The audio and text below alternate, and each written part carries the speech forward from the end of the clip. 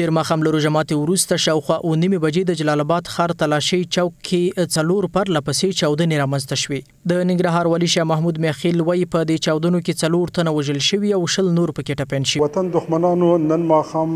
د روژه ماتې په وخت کې د رکشې په واسطه باندې یو انفجار د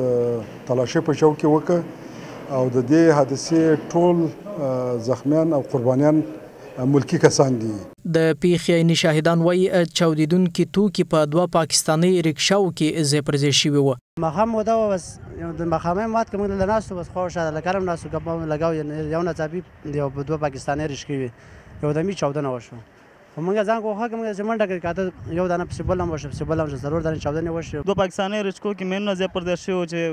یو د مین د چاودنه د هغې پسې پرله پسې به یو څه وروسته د 4 مینونو چاودنه وکړه. په پیښه کې ټپي شوی کس خپله کیسه داسې کوي چې د رکشې نه ښکته شوم رکشاوان مې چې رخصت که یو داسې په دغه سړک په د مابین باندې یو کمیز غوندې پروت چې یو ناڅاپه درز شو نور نه یم پوه شوی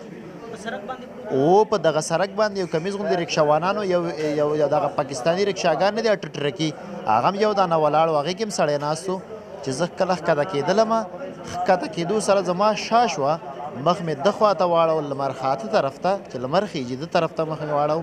چې یو غړس شو یو ناڅاپه همدا مې آواز وکړو چې ورور حوصله مو په ځای کې زه خوږ شوی وم زه پوهېدم چې زه خوږ یم. ښارمیشتې او مدني فعالان امنیتي مسؤلین په بېغورۍ تورنوي وایي د پیښو په مخنیوي کې پاتې راغلي. جلال اباد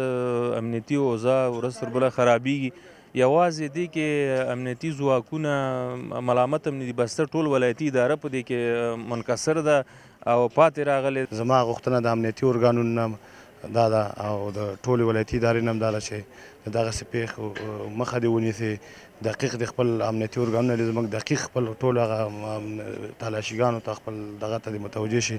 دا په همدغه تلاشیګانو راتېرې شوي دي په همدغه مسایلو راتېرې شوي دي. زموږ د ټول لوړپوړو چارواکو څخه خواهش دی چې زموږ جدي امنیت ونیسي که نه موږ ښار پاتې کېږي ښار به بیا په دې ښار کې خپله به میږرېږي